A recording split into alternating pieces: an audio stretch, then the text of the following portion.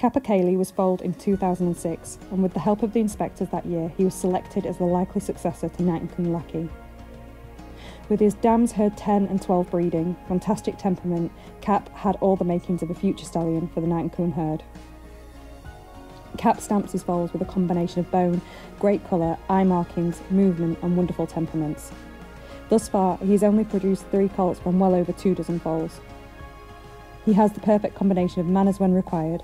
He's easily caught and to handle and to load, and yet he's the happiest when free living and managing his herd.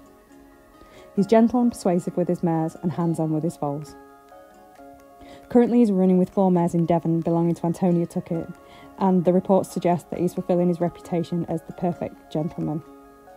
His owner Lindy says that she is blessed to have him as part of her life.